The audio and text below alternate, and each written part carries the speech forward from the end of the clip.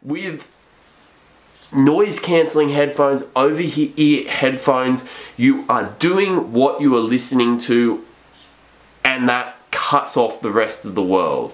With these, you can do what you are listening to while being part of the rest of the world. So it allows you to, I guess, multi-listen, multitask, and I think that's where these really shine.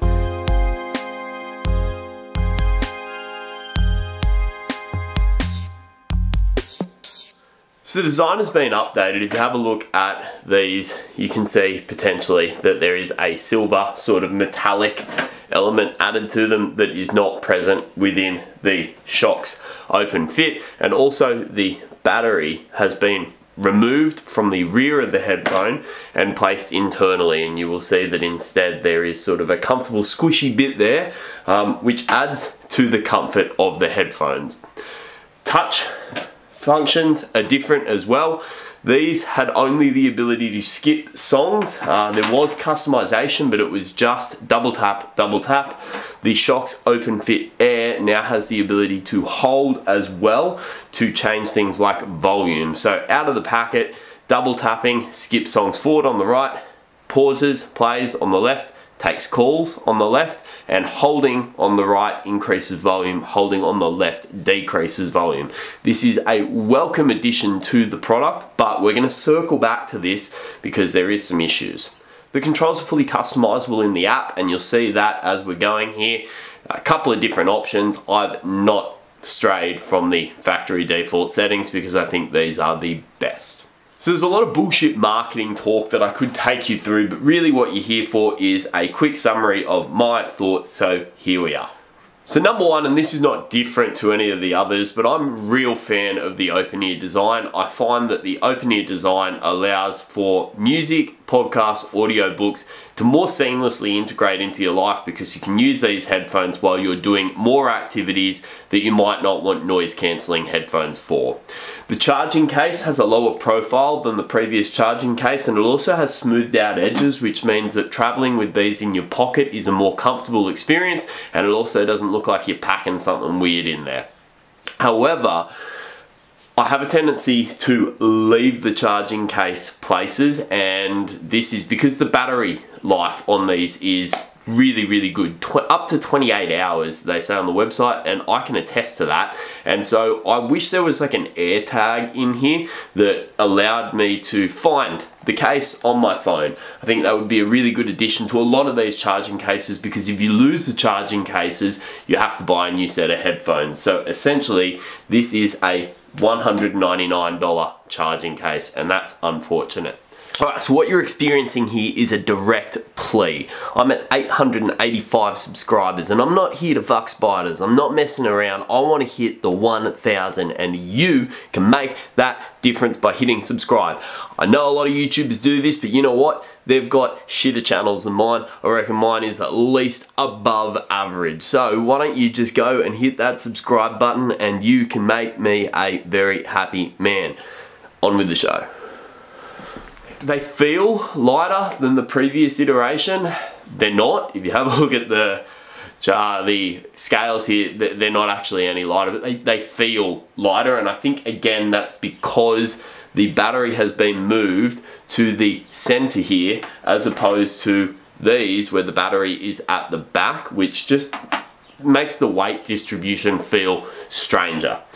The sound quality is about the same as the Open Fits, however it is way better than Open Runs. So if you are deciding between Open Runs and Open Fit, definitely go for the Open Fit if you are choosing a music headphone. The expanded touch functionality is welcome, however there has been an issue. It doesn't happen all the time, but it does happen enough that I think that we need to talk about it. The touchpad, which is the section inside the silver metallic area, this, if it gets water on it, and this can be sweat, I got it with dew walking out early in the morning taking my dog for a walk, this can simulate your finger being on the touch panel, and your volume slowly starts to decrease until it bottoms out. And unless you wipe the moisture off, there's nothing you can do to stop this. So this is fine if you're out for a walk. You just take the headphone off, rub it on your shirt, put it back in your ear, turn the volume up with your right touch. This is not fine if you're cycling and you have a cycling jersey that is supposed to be a material that doesn't absorb water, and you're trying to rub it on your jersey. It just doesn't seem to do the trick. And so if you're out cycling, this can be problematic. Again, it doesn't happen all the time, but it happens enough that it's pissed me off. The USB-C charging on this, similar with the Open Fit, is welcome. The Open Run Pros don't have USB-C charging. They have a proprietary case, and I used to ride to and from work, and I found that I would sometimes leave the house, find that my headphones were dead or dying, and I couldn't charge them at work because I didn't have more than one cable. They're 24 bucks, they're not that expensive, but it's just something. Everyone has a USB-C charging cable. You can normally find them lying around, and so as a result, having access to that is awesome. Phone calls are clearer than in the past. I even find them clearer than the Open Fit, and I find that people on the other end are able to hear me better with the Open Fit Airs as opposed to the Open Fits, and they are $100 dues, almost $100 dues cheaper, $90. The Open Fits are 289 smackaroos, and the Open Fit Airs come in at a cool 199, which puts them in that lower bracket. Anything under $200, I think, becomes more accessible to people, and so these are a bit of a headphone for the people. So it's a cycling channel, and it would be remiss of me to not address riding with these on the bike. I have a pair of Shokz Open Run Pros, and I've currently lent them to a friend because I find that these are doing the job exactly how I want them to.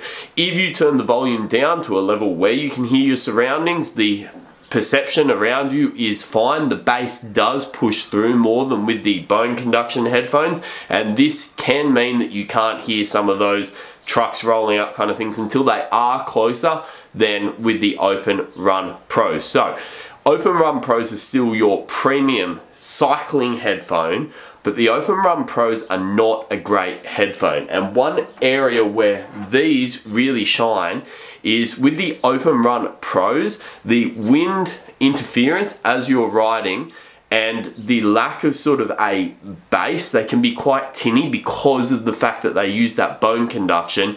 You can't hear podcasts and audiobooks well. I listen to a lot of podcasts when I'm riding by myself, and audiobooks, especially when I'm commuting to and from work, and these allow me to do that. I often ride on my commutes on cycle paths, so I don't have to worry about traffic, and these fill that niche perfectly. The Open Run Pros do not. So if you're looking for a cycling headphone, if all you do is riding on the road, you can turn these down, but it's probably the Open Run Pro that you want to get. However, if you're looking for a headphone that does everything across the board, these are a winner, man. These are really good. So where I think that these really do shine though is lifestyle. I use these all the time. In fact, I will often just be walking around the house forgetting I wear them because the design is quite good, but I will use them when I'm preparing bottles in the morning for my kids. I will use them when I'm out on a walk with my kids so I can listen to an audiobook but also hear and interact with my kids when they're in the pram.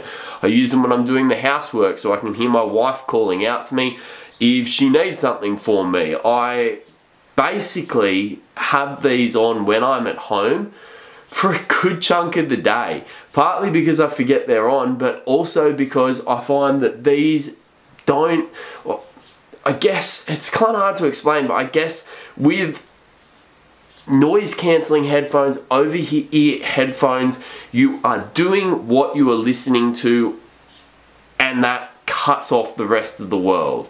With these, you can do what you are listening to while being part of the rest of the world. So it allows you to, I guess, multi-listen, multitask, and I think that's where these really shine. Are these the best cycling headphone? No. But are these the best all-round headphone that also serves as a really good cycling headphone? In my personal opinion, yeah,